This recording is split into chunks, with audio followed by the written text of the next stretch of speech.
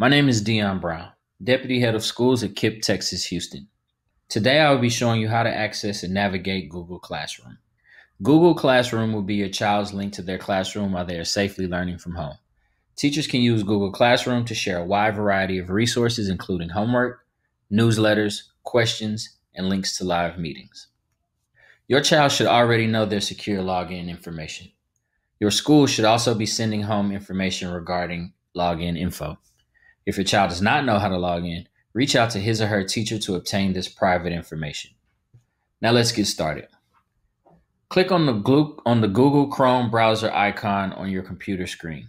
Or you can open any browser and in the address bar at the top, type www.google.com.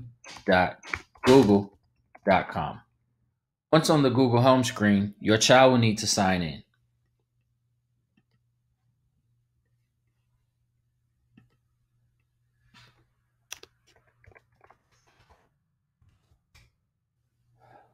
Once your child has signed in, click on the 9 square icon in the upper right to see the list of Google apps.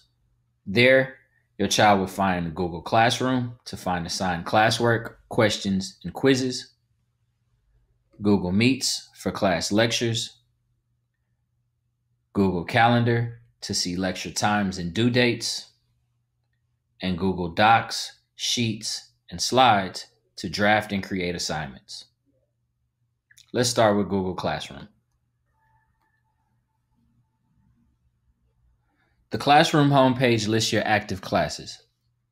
It includes a Join button on classes you have been invited to join. Click the plus symbol to add a class code if your teacher shares one with you. Let's click on the classroom.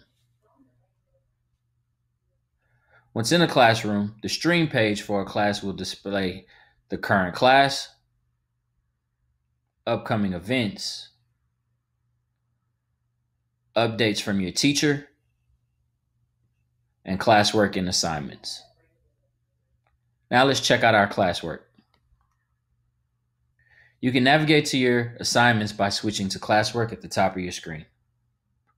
Here you can see a list of your assignments, view your work, see assignment dates in the Google Calendar, or go to your class Google Drive folder, which is created for each of your classes to organize assignments. Now let's click on an assignment. Once in an assignment, you can post a class comment, add your work, mark your work as done once complete, or send a private comment to your teacher.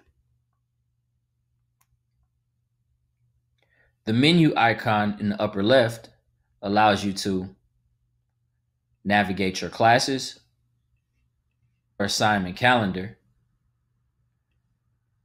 and to see a to-do list of all assignments and deadlines. The to-do list page allows you to view upcoming assignments and complete assignments all in one place. If you scroll down on your menu, here you can find your settings. The settings page will allow you to turn on notifications for new assignments or postings in your classrooms. Now that you know how to access and navigate Google Classroom, you are ready to begin learning. Please take some time to practice moving through the windows so that you can become a Google Classroom expert.